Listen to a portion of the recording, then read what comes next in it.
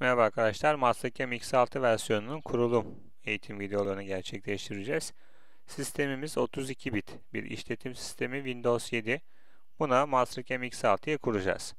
32 bit egzemiz var. Bunu çalıştırdık arkadaşlar. OK tuşuna basıyorum. Öncelikle kurması gereken yardımcı yazılımlar var. Bunları kurması için gördüğünüz gibi 2 adet mevcut. Bunları kuracağız. Bunlar bilgisayarınızda kuruluysa böyle bir kurulum kendiliğinden çıkmayacaktır. Siz herhangi bir şey yapmanıza gerek yok. Evet arkadaşlar, böyle bir uygulamamız çıkıyor.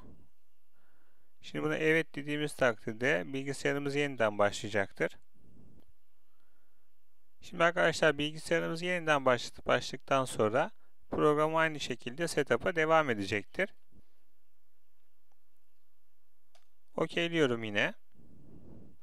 Kurulumumuz yine devam edecek arkadaşlar.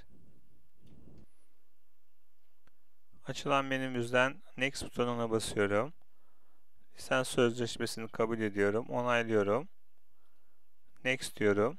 Ve şu an C'nin içerisinde, program failinin içerisinde Mastercam X6 diye bir klasör açacak. Kurulumu direkt buraya oluşturacağız. Şimdi burada arkadaşlar hasp tipimiz hasp olabilir. Sonradan bunu değiştirebiliriz. Default birimimiz de metrik olsun diyorum.